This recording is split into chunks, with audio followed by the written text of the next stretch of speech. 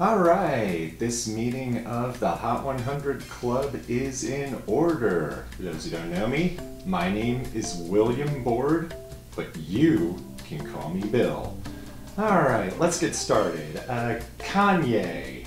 Alright, suck it SJWs. Number one, still the king. Actually, no. We decided 1 week was enough for you, so you're down to number 4. Wait, number 4? That can't be right. Who knocked me off? I was just about to get to that. Ariana. Oh shit, did I get number 1? Yes. And it's a number 1 debut. Oh, sweet! So what about Yes And? How did that do? Number 10. Alright. Got a little bookend action going in the top 10. That's cool. This album bomb is already paying off. So, anything else in the top 10? Nope. What?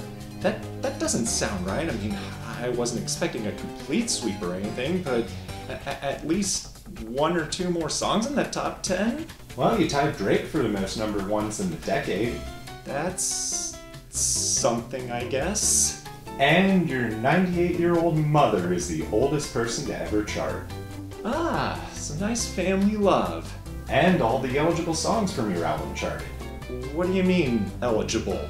Yeah, we had to disqualify the intro track because it's just too short. Oh, come on, that's not fair. Hey, I don't make the rules, okay?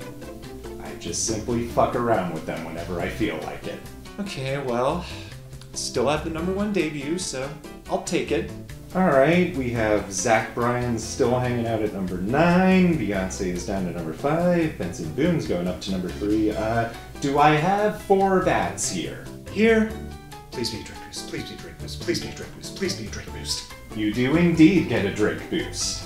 Alright! All the way up to number 7. Yay, number 7? Huh?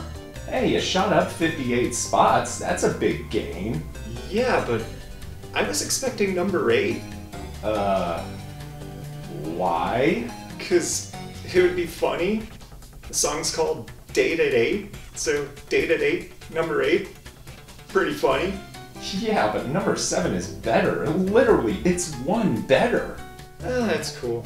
Maybe next week it'll go to number 4. Go ahead, take it. I'll be back on top next week. Did y'all see that Rolling Loud show? Oh, you mean that show where it's nothing but you and Ty standing around saying nothing while the album plays from a tape? You really think that's gonna give you a boost? Hey, that was performance art, okay? No, I'm pretty sure it's just crap. Okay, can we move on, please? Alright, so Flowers by Miley Cyrus is going out. Victoria Monet is also leaving. Wait, she's leaving? Oh, come on, you couldn't let my BFF stick around for this? Oh, sorry, we don't deal in sentiments on the charts. Now, where is Teddy Swims? Here. Alright, we have Lose Control staying at number 2 this week. That's great. What about the iTunes chart? Ah, good question. You're number 1 on iTunes. Alright. In fact, all 9 versions of Lose Control made the top 10. Wait, hold up, back a second. You made 9 versions of Lose Control. Yeah? Okay. Why did you make 9 versions of Lose Control? Because the show was wrong. 8 isn't enough. What? Nobody remembers 8 is enough? Ran for 5 seasons? Start Dick Van Patten? Oh, you guys are missing out. No, I don't think I am. Anyway, Taylor Swift, what are you doing?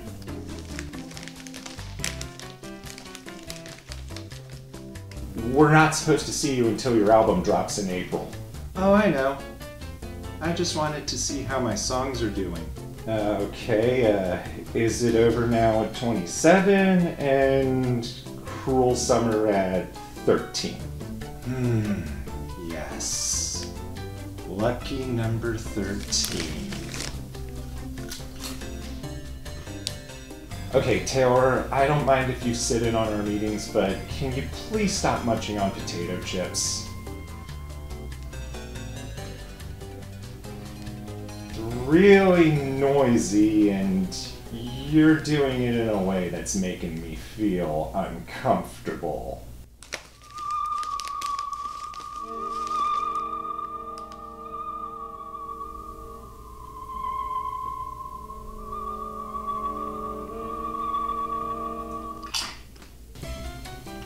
Alright, does anyone have any questions? Yeah, hi, Jack Harlow here. Is Lovin' on Me got a chance at coming back to #1 next week? Alright, so since we don't have any more questions or concerns, thank you all for coming. Enjoy your new numbers.